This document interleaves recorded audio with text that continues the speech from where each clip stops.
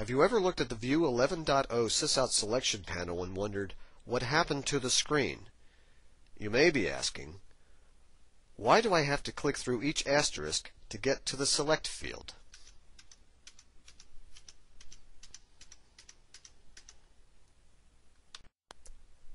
The cursor placement can be modified using the SAR OMSUX exit shown here. If the View administrator installs the SAR OMSUX exit from View 11.0 PTF Q088264, it will place the cursor in the first Select field of any sysout selection panel. SAR OMSUX will work with the ALL, SAR, SAR-O, EXP, and EXPO modes, both the short and long field panels, with all languages, and when scrolling left or right. EBC 11.0 PTF Q086848 must also be applied in order for this exit to function correctly. Use the JCL in SAMP JCL member HAB0OMSX to link the new version of the exit in SMP as a user mod. After the exit has been assembled and linked in, the cursor will go immediately to the first Select field on the screen. Now that the cursor is on the Select field, the next question to address is, what purpose do all the asterisks on the panel serve? The asterisk indicates that the data in that column can be filtered. Each column is filtered by the value that replaces the asterisk. Let's explore some ways that the filtering can aid your View sysout navigation. With CA View releases prior to 11.0, you could limit the selection list to a specific date, a date range, or all dates, a specific generation, a relative generation, or all generations, a specific ID, a wildcarded ID, or all IDs. But what if you wanted to list specific sysout IDs that have a location of perm? You can do that by tabbing over to the location column and typing in perm.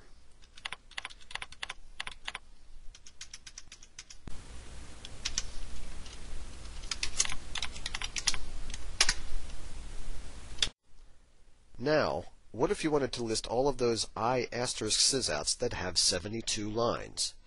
To reset the screen, set the I** value, blank out the perm value,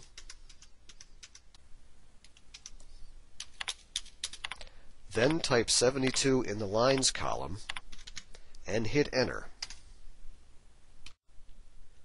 As you can see, there is no need to return to the primary selection panel.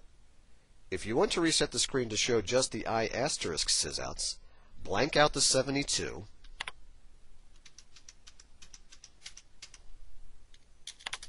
and hit enter. Again, there is no need to return to the primary selection screen. The filtering can be done on the other screens as well by scrolling to the left or right using PF10 or PF11 respectively. One of the most important fields for filtering on this panel is the Xcode field. You can put JCL ERR in the Xcode filter field,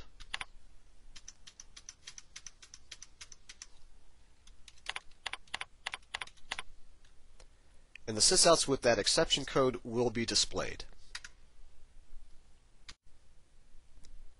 Now suppose you know the job name, but have forgotten the sysout ID. Without the filtering feature, you would have to page through the selection list until you find the report, which can be very time-consuming.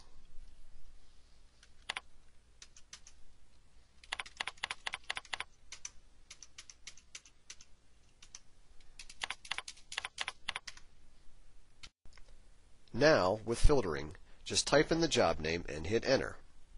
Presto, there is the report. You can blank out the job name value to return to the I** sysout presentation.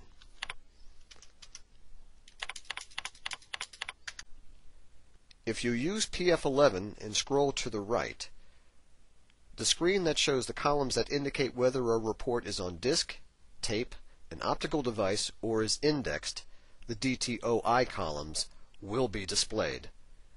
You can use a filter to show only indexed reports by typing a Y under the I and hitting Enter.